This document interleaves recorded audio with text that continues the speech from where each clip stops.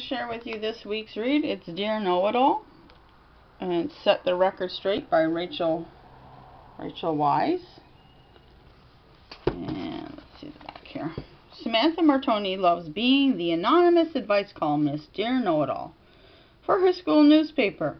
But when she unwittingly gives bad advice to a fellow student, she finds herself being cyberbullied. Sam thinks if she just ignores the taunts, they will stop. But now she's getting threatening emails every hour. Should Sam quit her job as the advice columnist and admit defeat? Or is there a way she can defend herself? Sam realizes it's time to set the record straight. By Rachel Wise. Sam wishes she could tell her crush Michael Lawrence she is being cyberbullied. But this is a problem she needs to figure out on her own. And this is book number 2. Okay? Setting the record straight.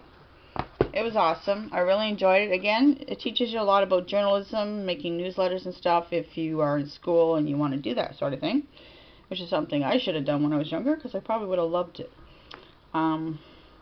It's talking about cyberbullying, how to deal with it, who to contact, and you know, she lets things get right out of hand. So hopefully you will definitely learn something from this book for all ages. Doesn't matter how old you are. People have to deal with that. And just so you know, you're not alone. And there's always somebody there to help you out. Okay? Thanks for watching.